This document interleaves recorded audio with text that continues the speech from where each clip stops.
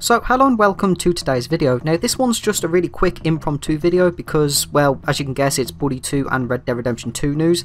And this time it's not a rumour or anything like that because it's actually official from Rockstar Games themselves. Anyway, Rockstar have just announced that Red Dead Redemption 2 is coming to PC and Google Stadia on November 5th. And on PC it's going to be available on Epic Games and the Rockstar Social Club. And it's also coming to Steam, but that's in December, so we're not waiting a year or anything like that. So what does this have to do with Bully 2 exactly?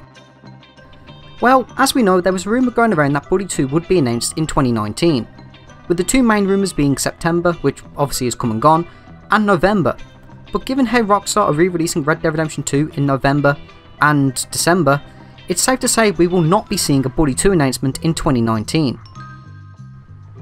But if you're a PC gamer and you wanted Red Dead Redemption 2, congratulations, because I'm now going to go over the confirmed information from Rockstar themselves. Now first of all, as mentioned, Red Dead Redemption 2 will be coming first to Epic Games and the Rockstar Social Club on November 4th.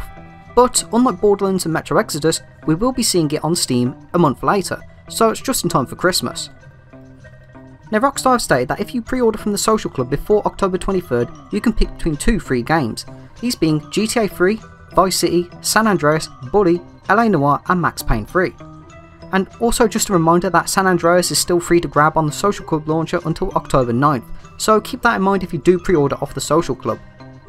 Also, the pre-order bonuses you get for Red Dead Redemption 2 PC are basically the same as the console versions, these being the Outlaw Survival Kit, Warhorse and the Treasure Map.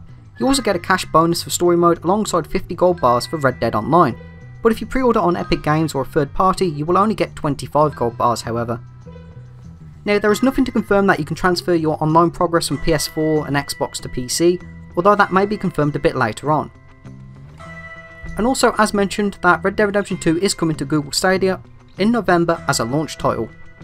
So going back to Bully 2, this could mean that Bully 2, if it ever happens that is, might appear on the Stadia and the Epic Games launcher, but of course nothing confirms that until, well, let's just hope 2020 or something like that. So yeah, that's basically it for today's video. I apologise for how rushed it all is, and yeah, don't worry people if you're looking forward to my usual weekly videos, that's sort of been pushed to tomorrow instead, you know, the usual time in the evening, so yeah, I hope you look forward to that. It's Bully related as you would expect, so yeah. Thank you for watching and have a great day.